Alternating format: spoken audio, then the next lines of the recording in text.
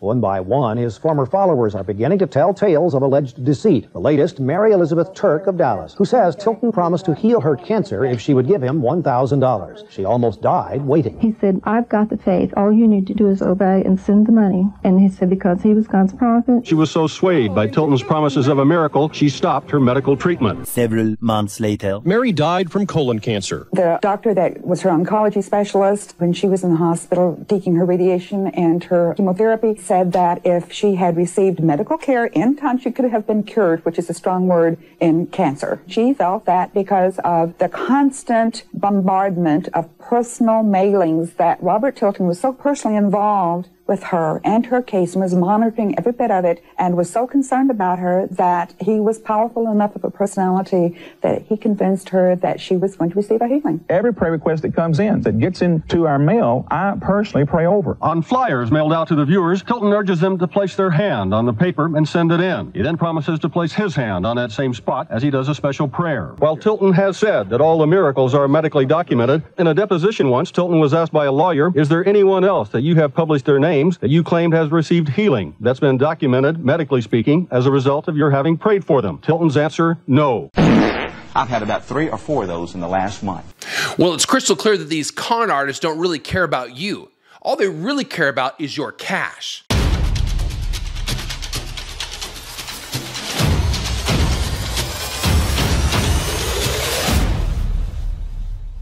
Well, welcome to Real Talk with Jordan Riley, where the real talk does not come from me, it comes directly from God's Word.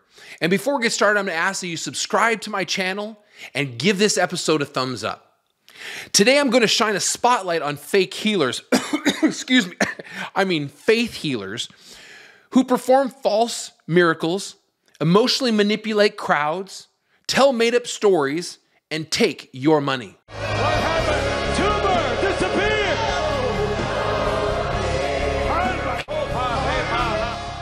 This is a business, and you don't get meetings or you don't get booked back unless you have a gimmick. Or as the evangelists say, it's a ministry. It's incredible. They'll say, oh, brother so-and-so, he's got the ministry of laying on of hands, or he's got the ministry of prophecy. But that's a gimmick, and the guys that have the gimmicks get the big meetings and do good.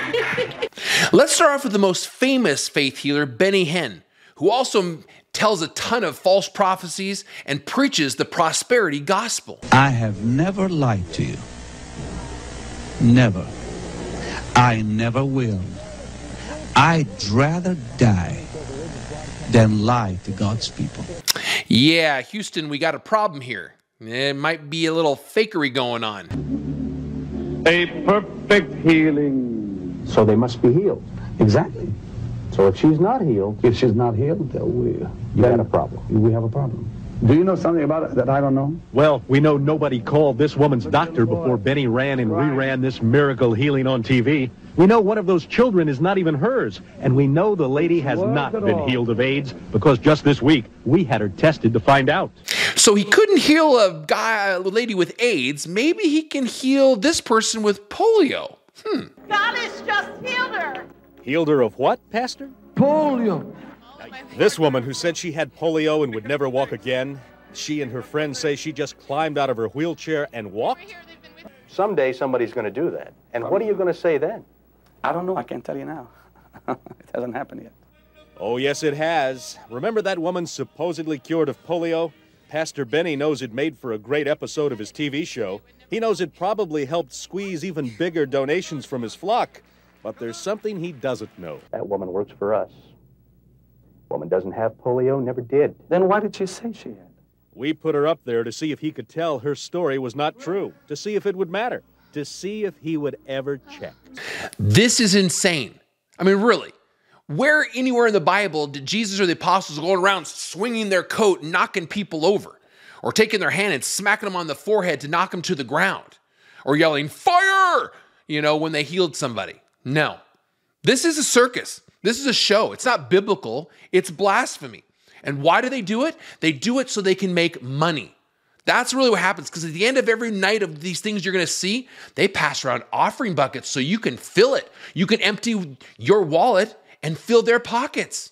It's lunacy. But you have to know, in the Bible, when Jesus healed, it was immediate and full and complete. You didn't have to wait for it. You didn't have to step into it. You didn't have to do anything to get it. No. Jesus grew limbs. He raised the dead. He gave blind people their sight. People who couldn't walk, he allowed them to walk again. Okay? Nothing absolutely like the buffoonery you're about to see. Are you ready for God to overhaul those knees? We were seeing a postman named Don Henvey from San Francisco who has been healed now by 11 different faith healers of 9 different diseases in 7 different cities and under 2 genders. Because as Bernice Manikoff, this man was healed of ovarian cancer twice by 2 different prominent healers, and he now has the healthiest ovaries of any postman, certainly in San Francisco, I can assure you. Right now, Jesus, oh, hallelujah, he's not going to need any more. Glory to God. Get up on your feet. Let's walk. There's no pain. What? There's no pain. 12 years. There's no pain. Yeah, that man was like we call paid actor. Yeah, that's not real. Now we're going to see Todd White's clip sped up quite a bit and looped back and forth. Now this is where we can see what's really going on here. The leg on our right is supposed to be the short leg, and this is the leg which should be miraculously growing, but it's not. Look at the leg on our left. That's where all the action is. That's what's actually being manipulated. You can see that Todd is actually pivoting or shifting the foot of the so-called long leg so that the heels match. Now, he's doing this very slowly over time, but it's painfully obvious when you speed up the clip. This is nothing but a parlor trick, which got Todd White started in the first place. He started by pulling people's legs, and guess what? He's still pulling people's legs even more today. Put your hand on your head like that. Bald spots, I call you gone. Hair grow. Hair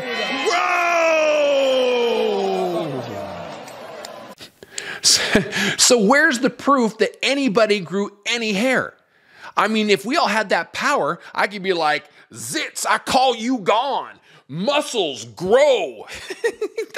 That's just nonsense, not biblical. The problem is most faith healers, they get you hooked by telling fairy tales, big whoppers of stories that, and it preys on the vulnerable and the gullible. We've seen 6 people raised from the dead. The dead man began to move. We've seen midgets grow. We've seen arms and legs that stop growing because the growth cells that stop. Mandada basata. I don't make this stuff up. They also manipulate you by pretending to have some kind of divine revelation from God. Ooh, boy. God and them are BFFs, But it's all lies. And here they are being exposed. We discovered that before every service, Grant and his associates circulate informally among the friends and family of the sick, making notes or even casually interviewing the people who will later be healed. We saw Grant gather information on more than 35 people he later seemed to identify by revelation from God. And last but not least, here comes Peter Popoff, who a lot of people thought the Holy Spirit was giving him divine revelation, but it's not, it's someone else. Hello, Petey. Can you hear me? If you can't, you're in trouble. Jody Dean. Jody Dean? No, she should be right there on your right side. Okay, she lives at 4267 Masterson. 4267 Masterson. I can see the angels of God all around your house. See, faith healers always use gimmicks to make them seem godlike, to make them feel like they have a special power. They glow in the dark. They're superheroes. Fire on him from the top of his head. We saw Grant walk up to this man during the service and hold up his cane.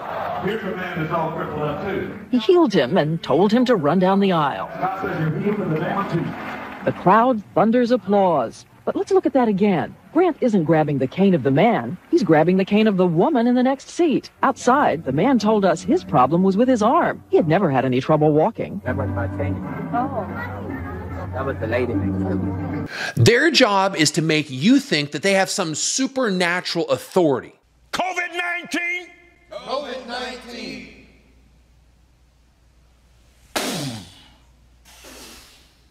I blow the wind of God. The wind of God. On you. On you. You are destroyed forever. You are destroyed forever. And you'll never be back. Wow, Kenneth. Did you realize that COVID didn't go anywhere? You didn't do jack squat to COVID. I'm sorry. It's still around. It's still a real thing. Praise God. Yeah, that's him going through you right now. Yes, it is. Glory to God. You're not bound to this chair. The day will come, you'll walk out of it. In the name of Jesus. Thank you, Lord. Thank you, Lord. Thank you, Lord. Thank you, Lord. Thank you, Lord. Thank you, Lord. Thank you, Lord. Thank you, Lord. Now then, you guys, just help him up. Help him up. Power of God's all over him. He's not hurt. He's not hurt. Praise the God. Praise the Lord. Not wanting to draw attention to this colossal failure, Kenneth Copeland simply moves on. Praise the Lord God. Praise the Lord God. And towards the end of the service, you can see this same poor guy still wheelchair bound. What an epic failure. I mean, these people can't cure a hangnail. I don't know why anyone would believe the nonsense of these people. It's been proven over and over how false they are. See, they're not Christ-like. They're hurting people, they're robbing people, they're lying to people, and money is their God. Money is their idol. Money is their focus. See, the problem is that people are so desperate these days to be healed or to be free from different ailments and things that they struggle with. And so when the healing doesn't take place, guess what these faith healers tell them? Well, you know, you just have to wait for it, or you didn't have enough faith. That is devastating. Those are lies. That's not true. Please understand that people are being destroyed emotionally, spiritually, and physically. People have lost their lives going to faith healers, trusting in these con artists. Now, I do want you to understand, nowhere in the Bible does Jesus ever promise that healing will take place this side of heaven. Now, does God still heal today? Absolutely. But it's when he chooses. And it's according to his will. It's not because we decreed and declared it. It's not because we went to some faith healer and paid them a bunch of money and stayed at their crusade and got emotionally manipulated for hours. No. Jesus is the healer, and maybe he's allowing sickness to persist to teach us something, to cause us to run to him, not to run to Benny Hinn or Kenneth Copeland or Todd White. Look what 1 Peter chapter 5, verses 2 and 3 says. It says that pastors and elders are to shepherd the flock, not lie to the flock. They're to protect the flock, not mislead them. And they're not to do this for dishonest gain. They're to be examples of Christ. That's what it's all about. And please know that the only examples you saw here today are common criminals that should be put behind bars.